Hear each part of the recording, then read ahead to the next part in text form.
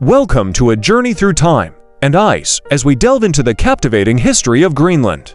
Nestled in the Arctic expanse, this island has witnessed the remarkable stories of indigenous Inuit cultures, Norse explorers, and the strategic interests of global powers. From the enigmatic Norse settlements to the resilient Inuit communities, Greenland's past unfolds like a tale of survival, adaptation, and the ever-changing dynamics of its icy landscapes. Join us as we explore the rich tapestry of Greenland's history, one of the world's most unique and captivating lands. Greenland's history is deeply rooted in its indigenous cultures, particularly that of the Inuit people who have inhabited the island for thousands of years. Archaeological evidence suggests that the first Inuit migrants arrived in Greenland around 2500 BCE, adapting to the harsh Arctic environment and establishing a unique way of life. In the 10th century, Norse explorers, including Eric the Red, settled in Greenland, establishing a series of colonies.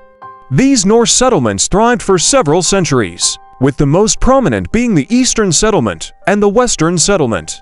However, by the 15th century, the Norse colonies had mysteriously disappeared, likely due to a combination of factors such as climate change, economic decline, and interactions with the Inuit.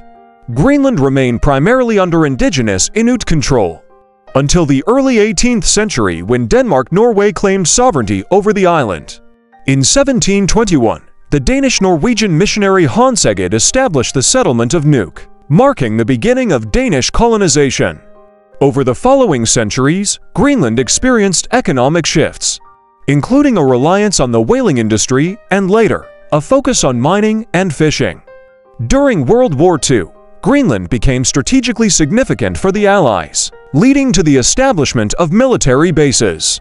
The post-war period saw increased modernization and infrastructure development, including the construction of the Thule Air Base, which remains a key part of the island's geopolitical importance. Greenland's journey towards self-governance gained momentum in the latter half of the 20th century. In 1979, Greenland was granted home rule, allowing it to govern its domestic affairs.